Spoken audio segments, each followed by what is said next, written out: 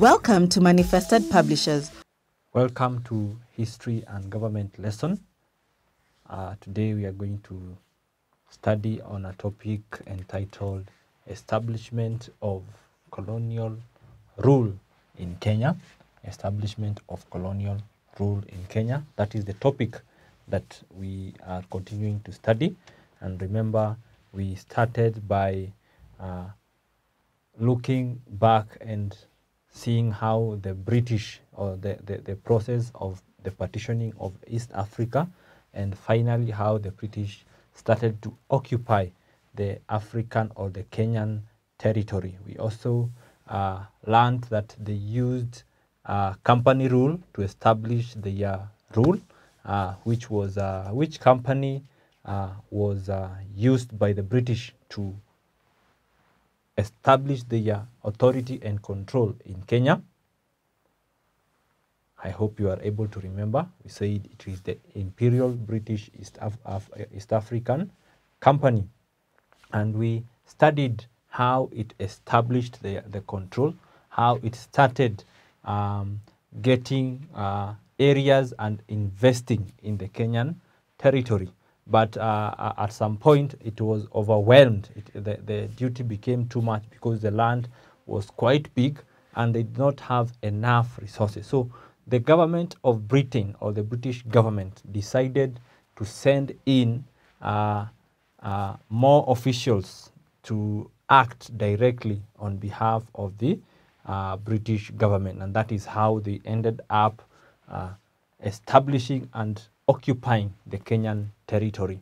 So in the last lesson, we learned how the Kenyans reacted, how the Kenyan societies reacted to the occupation of the British, the response of the Kenyan communities to British occupation. And we said the societies reacted in three ways. Can you be able to remember the three ways in which the Kenyan societies were able to react against the colonial or the British people? The three ways. We said there are three of them. Three ways. Which are they? The first one, we said it is resistance. Resistance. They resisted. They stood and fought against the British. And we mentioned several communities. We also mentioned that they reacted by collaborating, that is, cooperating with the British people. And then we said there are other communities that had mixed reactions. Mixed reactions means some were resisting while others were cooperating at the same time. And in our last lesson, we started engaging into the resistance as a response. So number one, we are studying resistance to British rule. That is the subtopic that we are having.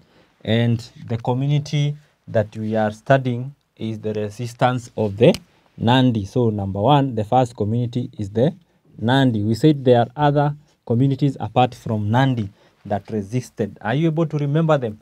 The communities that resisted the British colonial rule. The first one that we are studying are the Nandi. We also mentioned there are the Bukusu. We also shall see the Agiriama. And then finally we shall look at the Somali. So, but we have started with the Nandi. And we said in our last lesson, we studied the causes. What were the things that forced the Nandi to resist against the British rule? We said there are several reasons. The major one being the pride of the Nandi. They thought they are superior. They had conquered most of their neighbors, so they had a sense of pride. They were naturally people who were warlike, so they were able to defeat most of the neighbors. Also, they had a very strong leadership that galvanized the people and encouraged them to fight against the British. Then the other reason is that they did not like the color. The color of the British made them to fight against them. They were considered to be like devils. Also, Kimnyole's prophecy played another role, or was another cause of the people of the Nandi fighting against the British. He also mentioned that the land alienation, or the loss of land, was a cause for them to fight. Also, they had military. They had military training. Most of their army was military, was well trained and disciplined, which encouraged them to fight against the British, among many other causes that we mentioned. So in our today's lesson, we are going now to look further and make another step forward and ask ourselves, how did the war progress? How did they resist against the British? How did the war begin, and how were they defeated, if at all they were defeated? So we're going to look at the cause of the Nandi resistance. The cause of the Nandi resistance. The cause of the Nandi resistance. And the first thing we are supposed to, we learn is that it started in 1895. That is when the resistance started. And it started after certain British known as Andrew Dick. Andrew Dick attacked and killed two Nandi warriors. Two Nandi warriors who had strayed into his camp. This was a British trader. So in his camp, he met some two Nandi warriors who are working in his camp, and decided to kill them. So and decided to kill. Actually, this is to kill. Decided to kill two Nandi warriors. So this, when he attacked and killed these warriors, this angered the whole community.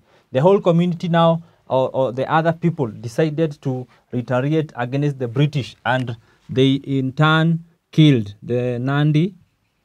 The Nandi killed another British trader who was known as Peter West.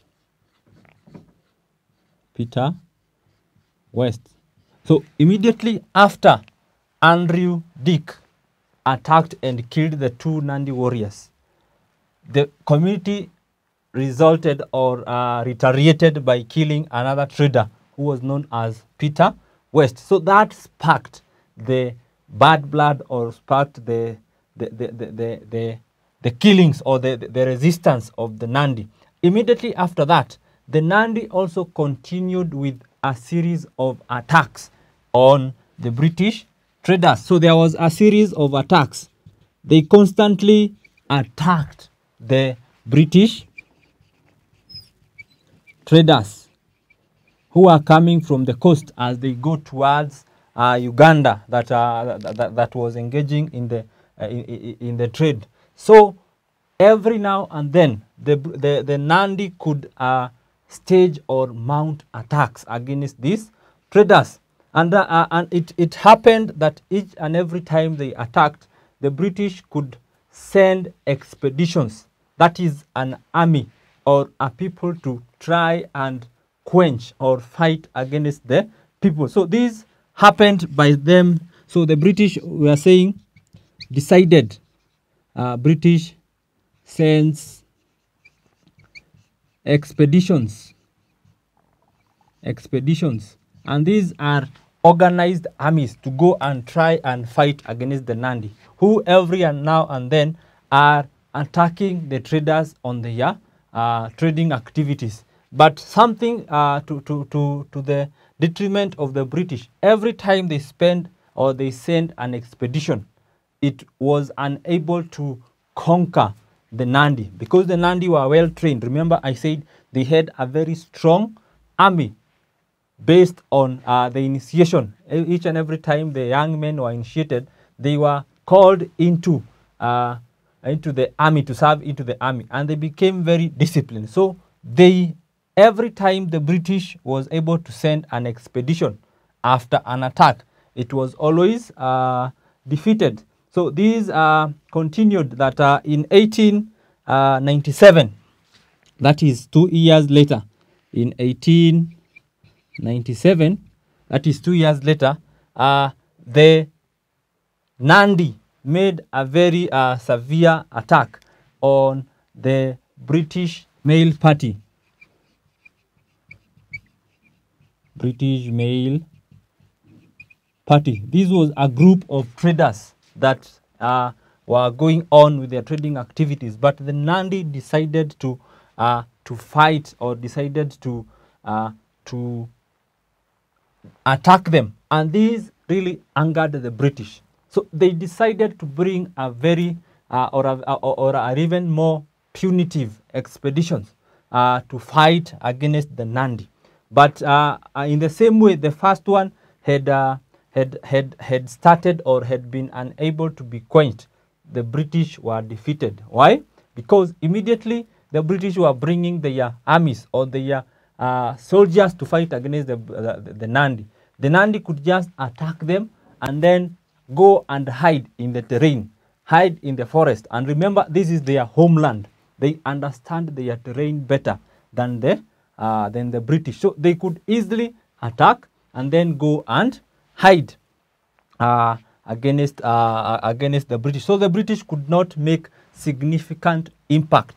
They could not attack or be able to defeat the Nandi warriors, and because they could easily sleep, they have just attacked them, and when they ran away, you could not know where, the British could not know what had happened. This happened even continued even in 1899, when there was building. This happened. There was when the building of the railway reached the Nandi territory.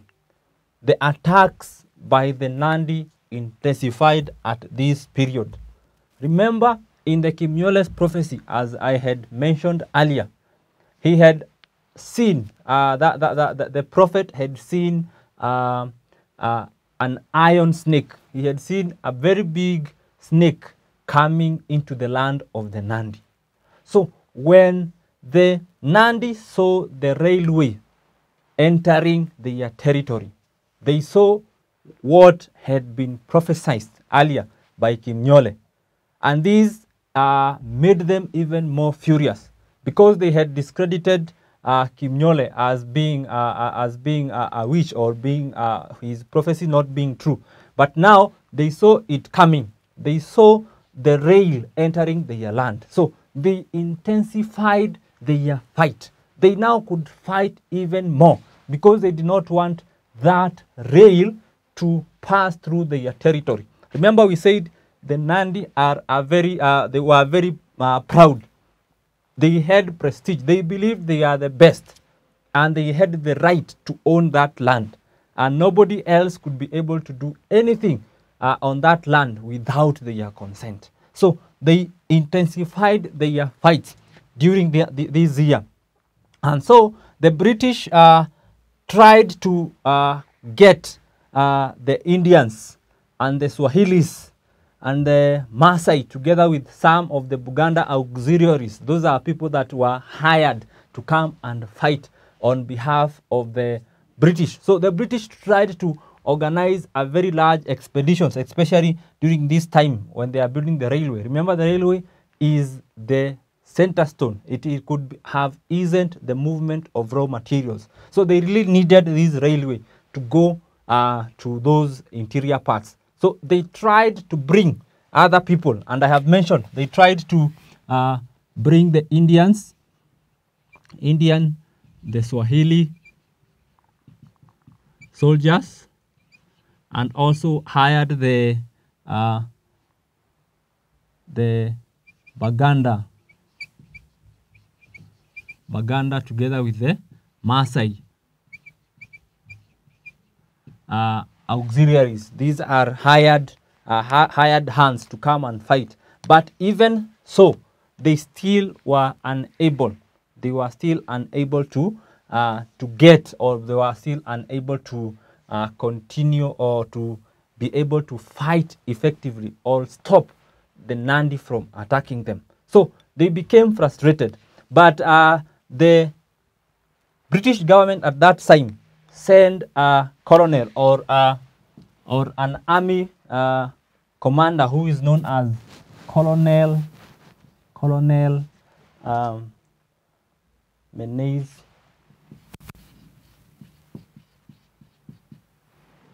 Colonel Me quite a name here. Colonel Menace again, right? This was a colonel that was sent, or that was leading the expeditions that was sent. Actually, this was in 1900. So when this man came, he discovered that the reason why the Nandi are fighting so furiously, and they have been, every expedition that they have tried to bring against the Nandi was being quenched or was being defeated. He discovered that the strength, or the strength of the Nandi was based on the Orkoyot, who was the religious leader, who was the overall leader of the Nandi. So he was the chief strategist of the Nandi community. He was the source of the strength of the Nandi. So when he discovered the Okoryot at that time, who was known as Koitalel Arab Samoei, right? And Arab means the son of, right? So the Orkoyot at that time, Koitalel Arab Samoei, this is an I, Samoei. So this man discovered that Koitalel Arab Samoei, who was the leader of the Nandi people at that time, was the reason why the Nandi were so united, was the reason why the Nandi could not be defeated, because he was the chief strategist. Remember, he was the religious leaders. So he made or brought all the people of the Nandi together. So what this man did, he decided to trick the Koitalel Arab Samoei with the other leaders into a meeting in the pretense of trying to discuss out or getting a way out. But what he had in intention was to execute, and actually he executed Koitalel Arab Samoei along with some other leaders. So these demoralized. It demoralized the warriors who are fighting, because now the leader, or the strength, the centerpiece, the cornerstone of their resistance has been captured and executed. And that was the strategy of this colonel. So he discovered that the community was galvanized or was united by the institution of the Okoyot, and the leader then who was taking the Okoyot at that time was Koitalel Arab Samoei. So he tricked him together with some leaders into a peace meeting, and then he captured Koitalel Arab Samoei and executed him. So that really demoralized the warriors. They could not now have a united attack against the British. They had now been disheartened. Their hearts were broken because their leader, the one who was leading them, the one who was giving them the courage to go and fight, had now been executed. So the British took that opportunity, and in 1905, immediately after the execution of the Koitalel Arab Samoei, the Okoyot at that time, though they continued to fight, but they did not fight with the vigor that had. So in 1905, the British sent the biggest expedition ever they had ever amassed. They were able to get 1,500. They were able to get 1,500 Indian and Swahili soldiers to come and fight against the Nandi. Also, they also included some Somali soldiers, right? And then apart from the 1,500 soldiers that were sent at that time, they also hired 1,300 auxiliaries to come and also join in the expeditions. Apart from that, they also armed. They had 900 armed porters. These were the people who were carrying the trading items from the interior into the coast, the porters. So they armed them, and also they had 10 machine guns. 10 machine guns and 2 armored trains.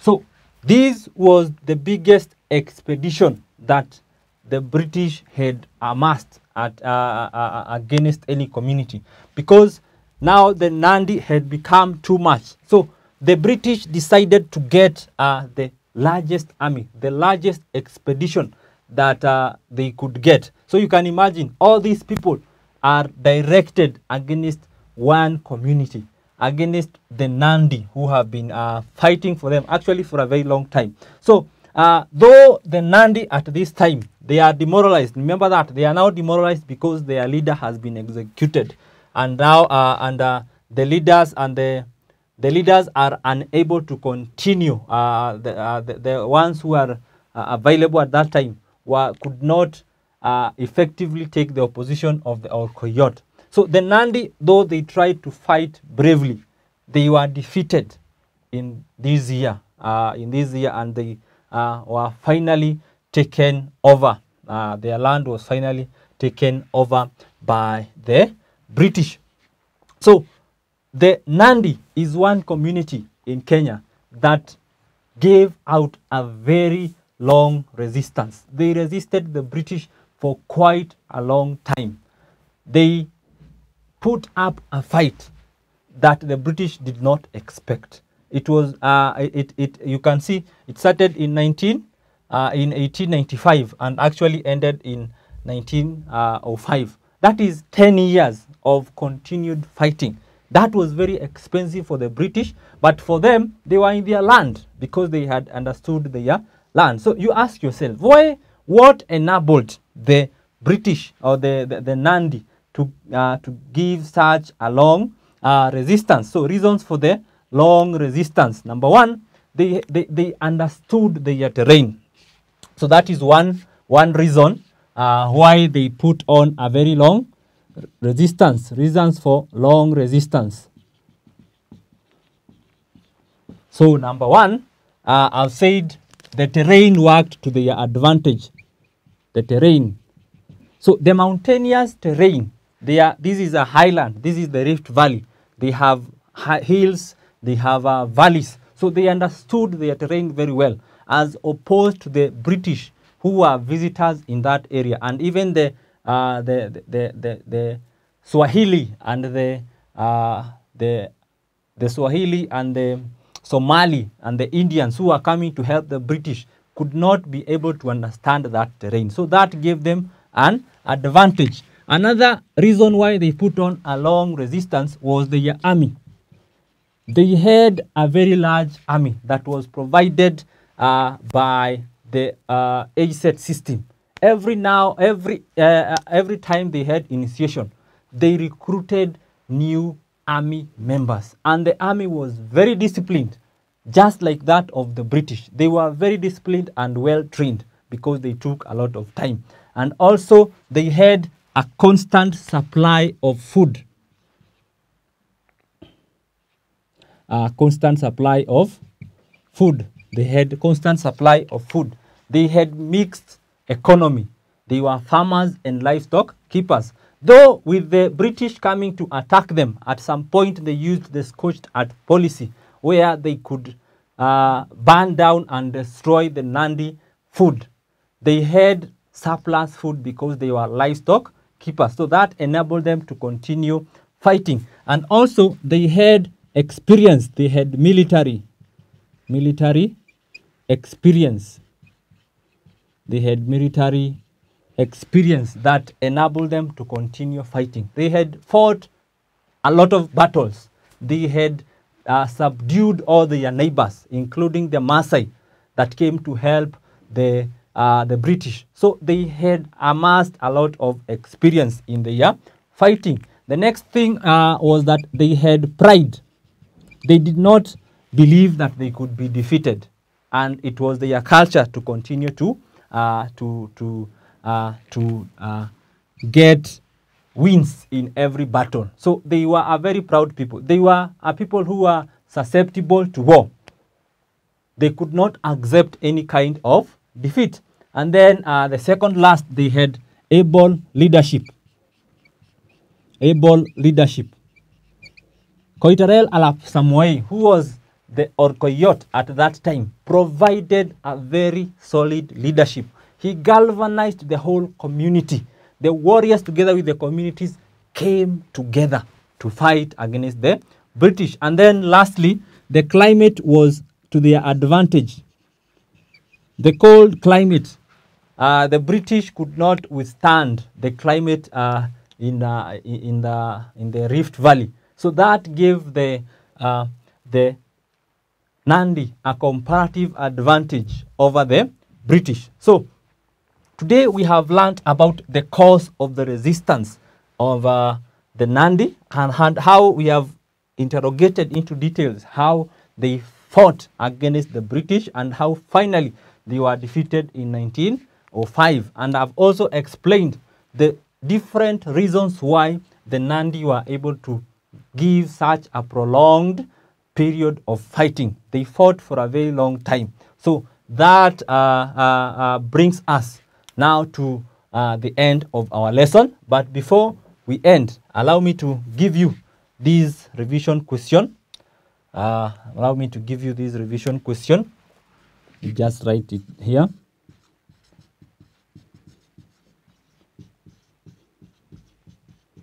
Revision question. And the question is, state and explain the reasons why the Nandi put up a prolonged resistance. State and explain the reasons why the Nandi put up a prolonged resistance. State and explain the reasons why the Nandi put up a prolonged resistance. So those that is the question I want you to attempt at your free time. I encourage you not to check on what you have or on your notes that you have made. Just try and remember what we have learned. And with that, we've come to the end of our lesson today. Until the next time we shall meet, it's bye-bye.